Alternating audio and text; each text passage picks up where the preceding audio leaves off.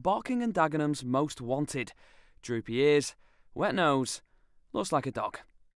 He's suspected of pooing in the park and just walking away.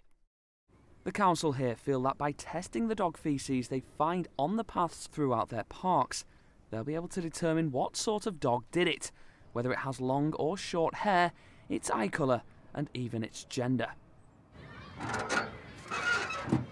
Councillor Darren Rodwell is the sheriff in this particular metaphor, and yes, he's trying to clean up the town. We're trying to take a common sense approach to it. So the main thoroughfares, we're not going to be looking under bushes. We're not that. We're not the secret police. The idea is, where it's the main thoroughfares, where people are being lazy. We have people that do pick up the poo and then hang it on trees. I've never got that concept of why people would do that.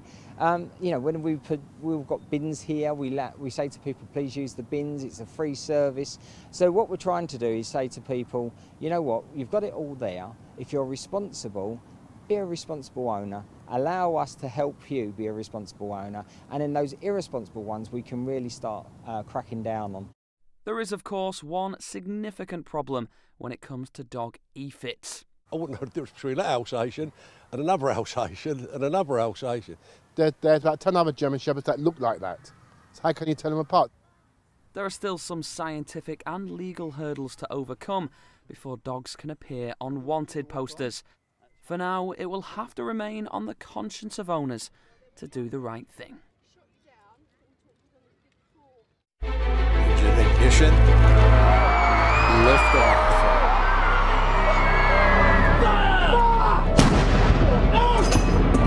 If you don't represent women in politics,